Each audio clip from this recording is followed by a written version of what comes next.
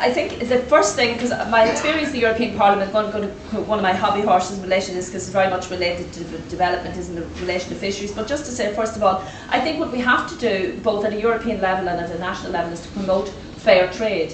That, I think, is a key priority, and to expose the so-called free trade agenda. It's not a free trade, it's a free rein for the people who can actually exploit the developing countries, but in actual fact, it's not free. It's people are paying for it, and paying a huge expense. And the one issue I just want to focus on, because in my experience, I was 10 years in the European Parliament, and I was the Green Group's spokesperson on fisheries, and one of the first reports they ever did was on the EU's fishing agreement with Madagascar. Now, as you know, the EU has these fishing agreements with various different developing countries. And I really got an eye-opener, because I assumed up until then that these fishing agreements were actually giving these poorer countries money and helping them. In actual fact, when I did the report, I found out that the money, first of all, goes to the government. It doesn't go to the local coastal fishing communities. The fishing communities get zilch out of it. The government uses whatever way it wants. The EU is then allowed to go in with their overcapacity, export it out of the EU into other places, fish without any proper regulations, and basically decimate the local fishing industry, but also decimate the local coastal communities and their food supplies. And I was really got a shock at the type of inequality and the blatant exploitation of particularly the West African countries. And I remember at the time when I was presenting my report in the European Parliament, I said to the European Commission representative, look, there is a major problem here in relation to even coastal communities' food supplies, because they very much depend on fish for food.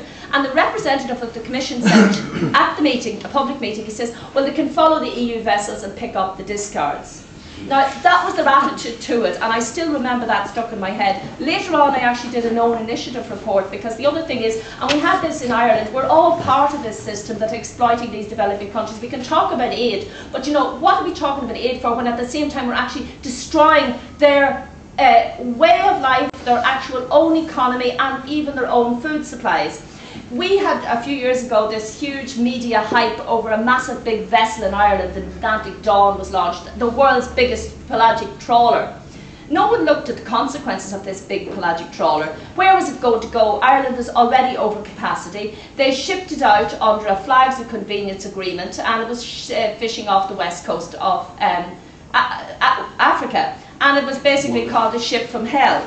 But anyway, as a result of that, they argued to get it on the EU register, and then they removed other vessels. The owner of that removed other vessels and put them onto these flags of convenience agreements. And why I did the own initiative report in the Parliament, which was actually passed by a huge majority, to put pressure on the Commission to look at the fact that these huge trawlers they reflag to other countries. They can flags of convenience countries, which means basically they can fish without any controls, without even complying with the rules that EU fishermen have to comply with. And then the fish are coming where? Back into the European Union food supplies.